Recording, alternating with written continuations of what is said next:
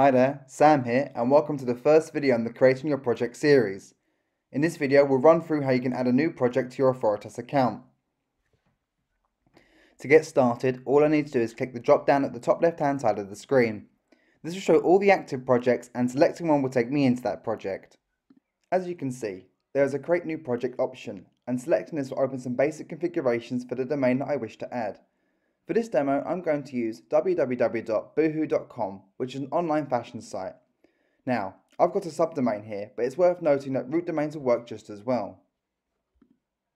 With the project name and website set, I can choose the country from this list of more than 100.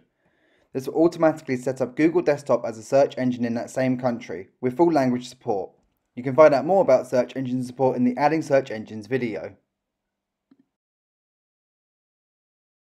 Timeline here refers to how often we will index the domain and pull back a backlink profile. I'm going to choose monthly, but you can see the other options that are available. And then lastly are the market keywords. This will be 4 or 5 keywords that define and distill the brand. We use these market keywords to determine metrics such as link relevancy, but we will go into more detail on this in another video. So for Boohoo, I'm going to use women's fashion, men's fashion, and online fashion, which I think defines this brand well. Hitting save is going to create the project, and we can now see Boohoo in my list here. And that's it. Be sure to check out step 2, adding search engines next, as well as the other videos in this series to help you get your project up and running quickly and effectively.